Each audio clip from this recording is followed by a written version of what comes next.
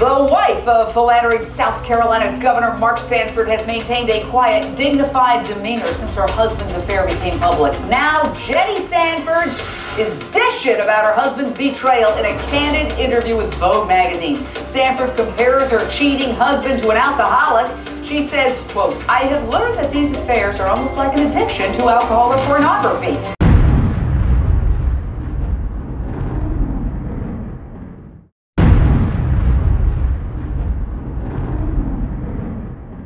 End quote. Addicted to sex outside the marriage? Then shouldn't he step down and go to sex addiction rehab? Sounds like a good idea to me. Mrs. Sandford discovered her husband's affair back in January. She and her friend couldn't resist Googling the other woman. They wanted to see if the governor's so-called soulmate was pretty. Jenny Sandford reportedly thinks, yes, she is pretty. The Vogue article is the latest chapter in a very messy, scandalous summer for Governor Sandford. I cannot believe we are still talking about a sitting governor. Why won't this guy resign and work on his family? Straight out to my fabulous panel, CNN analyst Lisa Bloom, criminal defense attorney Mark Eiglarsh, and Dr. Reef Kareem, psychiatrist and addiction specialist. Straight to you, doctor. Could she be right? Could the governor be a sex addict? She could absolutely be right. You know, what we're talking about here is impulse control disorders or behavioral addictions.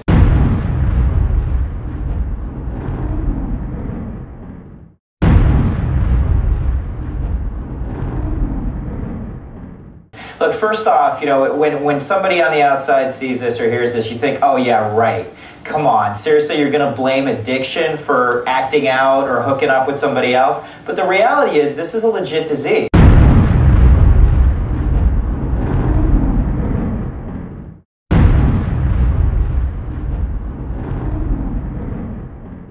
And I don't know if he has it or not, but it's called sex or love addiction.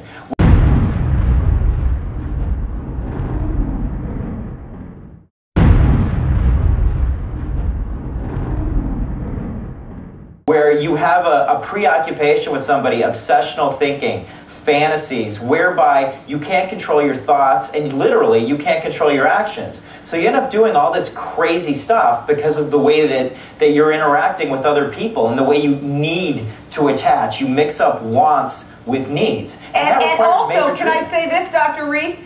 That I saw evidence of what they call intrigue, because he said that he had dalliances with other women, but he never crossed the ultimate line, but he had some physical contact. Isn't intrigue a big part of sex and love addiction?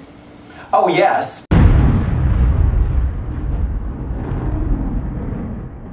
Especially love addiction. I mean, the concept of fantasy is what this disease is all about. It's, you live in a fantasy world. You don't live in reality. So you make up all sorts of stories in your head. You project all sorts of fantasies on other people. And in the end, you're acting on your fantasies instead of acting on reality. Now, it's a very tough illness, and it's really hard to treat.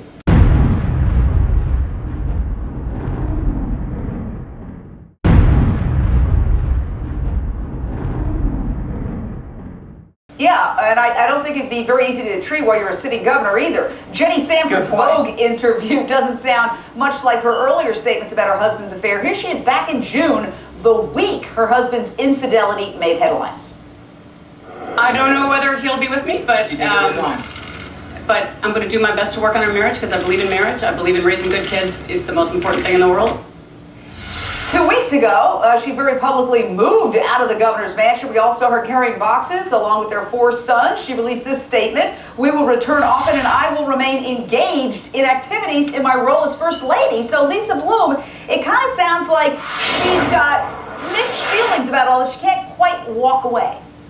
I love this woman, and let me tell you why. First of all, Jenny Sandford, the other woman might be pretty, but you're beautiful on the outside, as evidenced by those Vogue pictures, but also, more importantly, on the inside. I think she's doing a wonderful job of retaining her own independence, her own dignity here, distancing herself from this jerk of a husband that she's stuck with, also saying that she's not going to let hatred fill up her heart. She's going to find a place for forgiveness because that's healthier for her, but He has to make major behavioral changes. And she's going to focus on those 4 sons that she's got that her ex-husband, I hope soon to be ex-husband, seems to have forgotten all about with his shenanigans. So I think she's a much better role model than Jim McGreevy's wife or Elliot Spitzer's wife or these Stepford political wives that we've seen standing with glassy eyes next to their husbands while they're getting publicly humiliated. She didn't do any of that. She's forging her own way, and I think she's terrific. Well, I agree. Yeah, go ahead. I agree with Lisa. However, let me just talk about this for a second.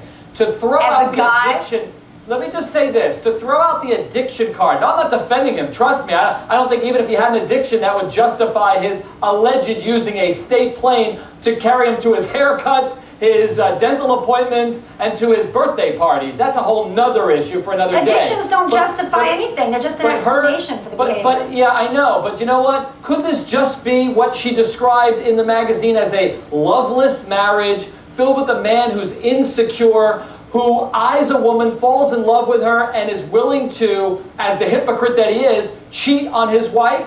I mean, does it have to be an addiction? But he also takes off. He takes off from the entire state for almost a week. I mean, have we forgotten about that? He just takes off himself. Guys, okay, does that mean he has... He's missing on 5 All right, Lisa, finish your point. Addiction is a real disease. You're not Lisa. But I think to some extent, she's suggesting it's an addiction because then she's able to say, look, he's powerless to control his actions. Like any addict, Jane, ring in here, but please. look at Jane. All right, guess what, everybody? You know, and it's not Hang tight. We're responsible going to come for back. what We he did. have another segment because obviously this has touched a button. Stay right there. We'll have more on the Sandford affair. That rhymes. Here's the cheating governor back in June with cameras in his face attempting a private apology to his friends and family. But I am not buying it. I hurt her. I hurt you all. I hurt my wife. I hurt my boys. I hurt friends like Tom Davis. I hurt a lot of different folks. And all I can say is that I apologize.